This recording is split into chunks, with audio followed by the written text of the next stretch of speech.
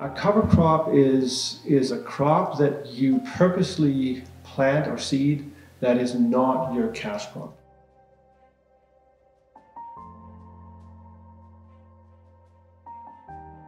Both in agriculture and horticulture, I think the biggest misunderstanding or misconception about cover crops is that they compete with your cash crop. So we spent a lot of years, actually since World War II, trying to keep everything clean. It's all about only growing on and only having in our soil the crop that we're trying to pull cash from.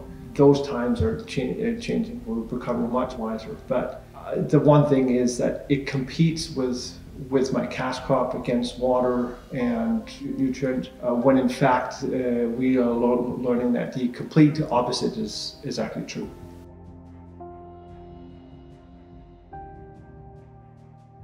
The benefits are many.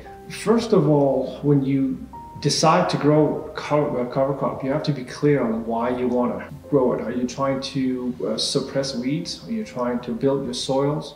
Are you trying to break up a hard pan in your soil? Are you trying to fix nitrogen, bring in beneficial insects, on and on. The list is long. And a lot of times you can actually have blends that are doing some of all of it, or multiple things. So you want to be clear on what you want to do, and you can have tremendous benefit from them.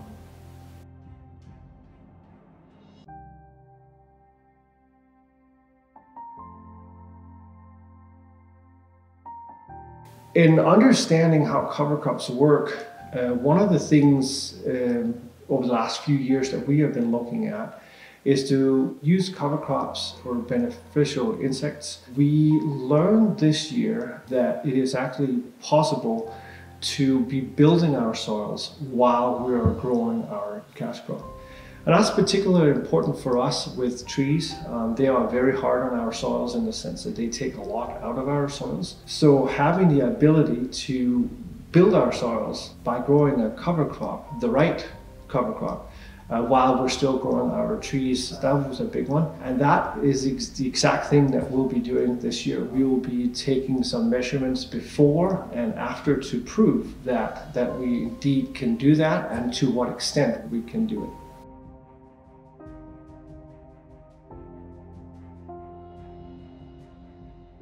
The only cons I can find with cover crops is if cover crops are used in an incorrect way. So if you didn't do your research and truly understood what the varieties you had put in were doing, you can actually create a competition with the cash crop.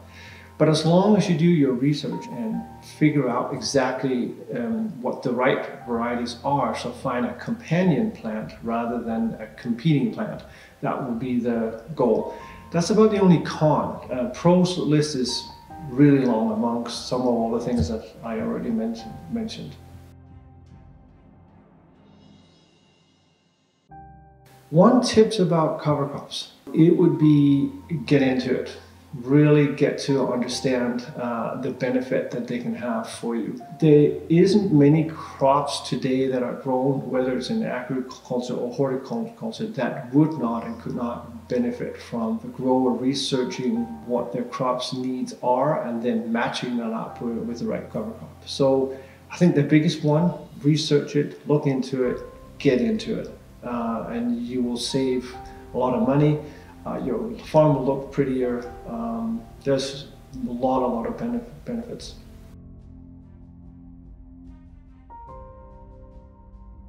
What is my favorite cover crop? I don't have one. I really don't.